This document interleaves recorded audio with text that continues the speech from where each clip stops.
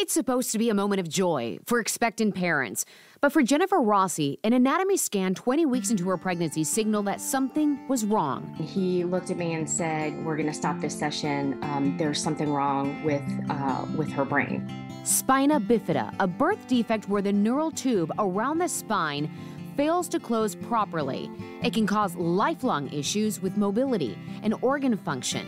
Jennifer's doctors referred her to Texas Children's Hospital, where groundbreaking work was being done to perform surgery on babies in the womb. Open the mother's belly, bring the uterus out, and then put the instruments in and do what we would call a fetoscopic repair.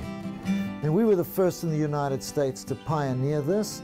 The surgery, where a patch is placed to cover the neural tube defect, is typically done between 24 to 26 weeks into the pregnancy. Mothers can go on to have full-term pregnancies with the possibility of delivering naturally.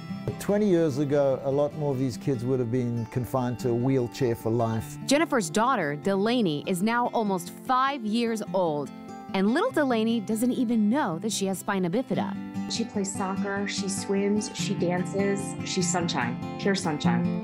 She's just a perfect little girl, and it's really gratifying to see it. So we predict that a lot of these children are going to do spectacularly well.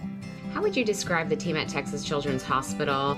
They're heroes to me, absolutely in every way, and I feel like they're family.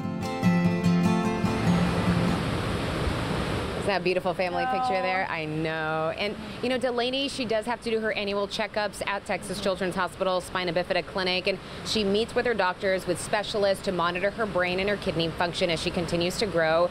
And her mom, Jennifer, tells us that at some point Delaney will know that she does have spina bifida and that it's not going to hold her back, because it hasn't already. What a sweet girl. And she's an amazing soccer player, I hear, I'm too. sure she is. What a wonderful story.